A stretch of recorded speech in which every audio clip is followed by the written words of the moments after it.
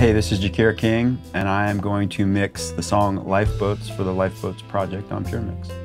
The way that this has been recorded and the intention, it sounds better if I make the low end focus of the kick drum and the drums sit just above the bass. So I'm choosing 100 Hertz.